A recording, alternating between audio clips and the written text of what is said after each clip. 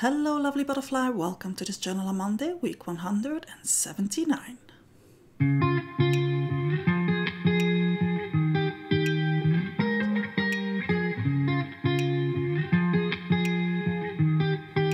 I'm ready for a new spread in my Journal on Monday art channel, and I'm working with the fresco finish from Paper Artsy. I'm using 4 colors from the same family, being pixie dust, sugar plum, sour grapes, and plum. And these are super easy to blend because they are from the same family. So I'm working my way from light to dark, and I'm back from dark to light, adding a little bit of water when needed. And these really blend like super duper easy. And as this is the main element, well, one of the main elements of my spread, I'm really taking my time to have a beautiful blend in the background.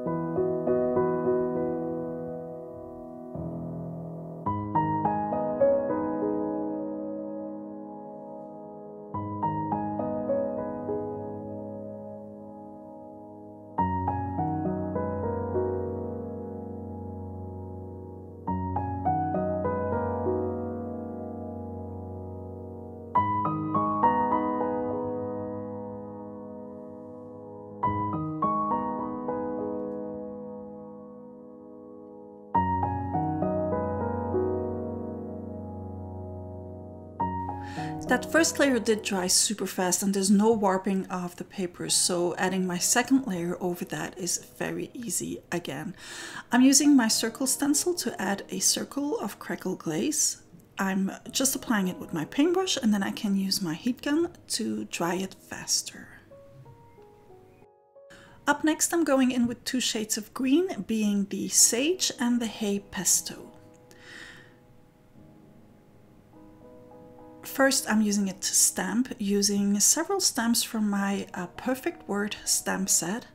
Just using my fingers, no acrylic block, because I don't want my stamping to be too regular. This is just something to lead the eye towards the focal point.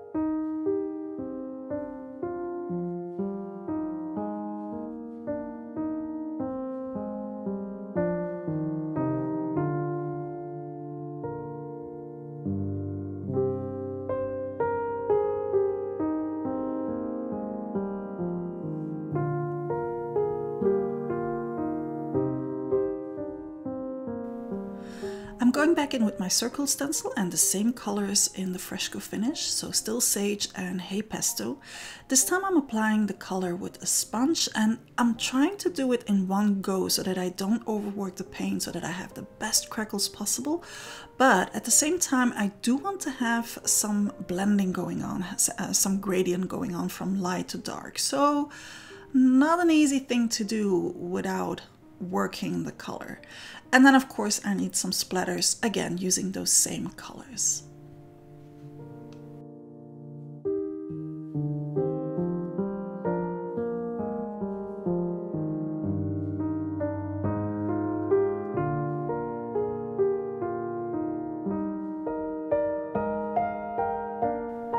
To accentuate the organic feel of the spread, because at this point it's very regular and very sturdy, I'm going in with a Unipen pen and adding some doodling.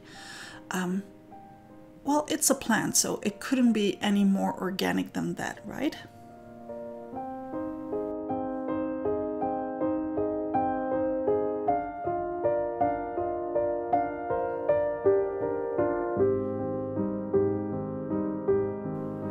And to help my doodling stand out from the spread, I'm going in with some snowflake white fresco finish and adding some highlights here and there, but keeping it very, very soft and subtle. So I'm working with a lot of water and a baby wipe to tone it down.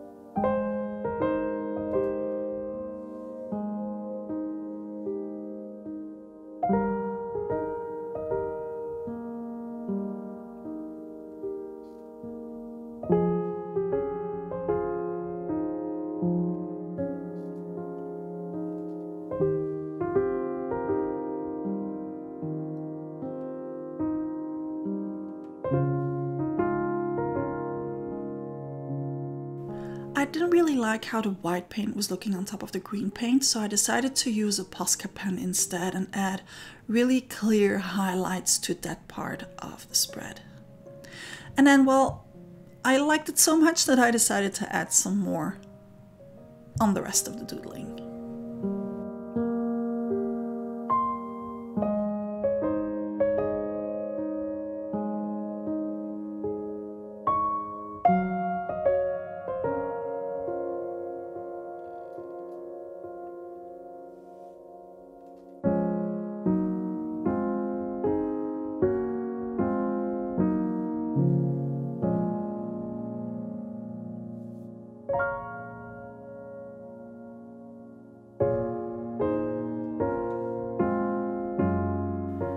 I wanted to accentuate that dreamy feeling, so I'm going back in with the white diluted fresco finish, and again playing with a baby wipe to lift the paint where it's too intense, just to really have like a dreamy effect.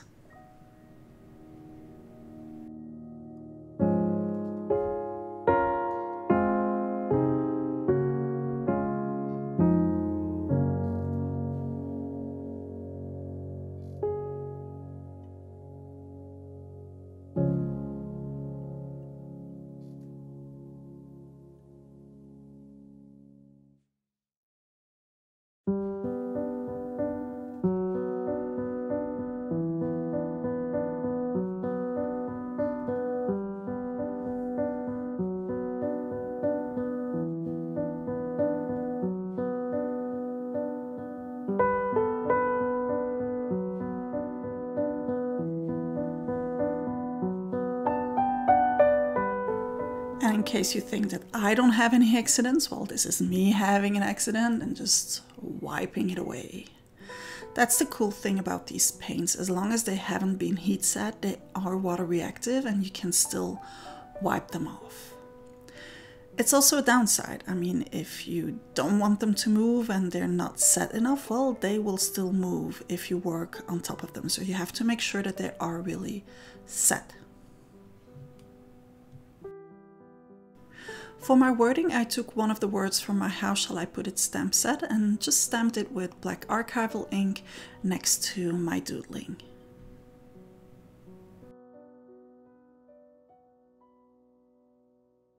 And well, you know how much I've been liking the Posca splatters lately, so it was too neat. I wanted to have like these real white splatters going on.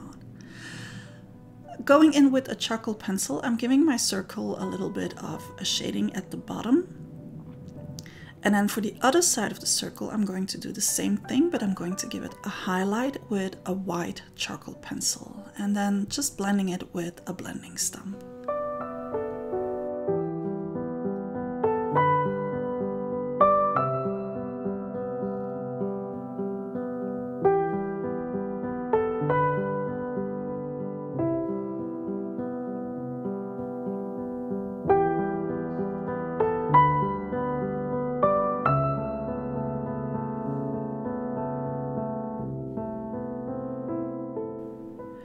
I felt like adding more doodling, so just going around the spread again with the same Unipin pen, which is a 0.2, which is pretty fine, and I'm holding it super loosely. This is a very delicate spread, so it doesn't call for big black lines.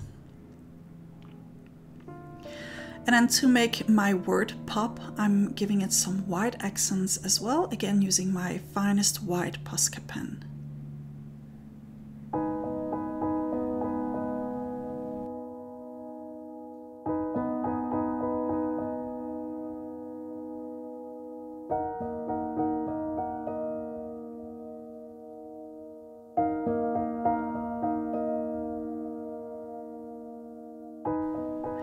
I'm using my Driving Me Circle stencil to use those smallest circles to add some of those around the plant and to intensify that organic feel of it. And again, some more doodling. I was really in a doodling mood that day.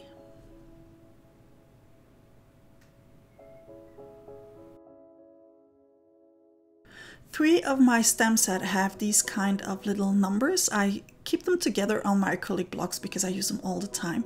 I picked out the smallest one, the one with the smallest numbers, and I'm just stamping it with archival ink around the doodling to give it a little bit more depth.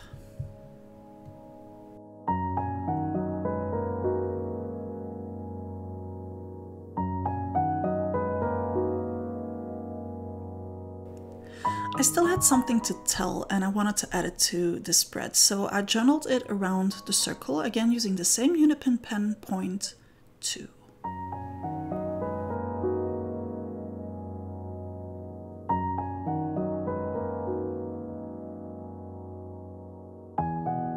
Even if the spread looks pretty simple, I really like how it looks because it really expresses what I had to say, so I decided to just leave it like that. Thank you so much for joining me again today. I hope you liked today's video. Don't forget to hit the like button if you did. Don't forget to subscribe to my channel if you haven't already. Don't forget to put down a layer a day. Big shout out to my patrons without whom this video would not be happening. See you back here next time. Butterfly kisses.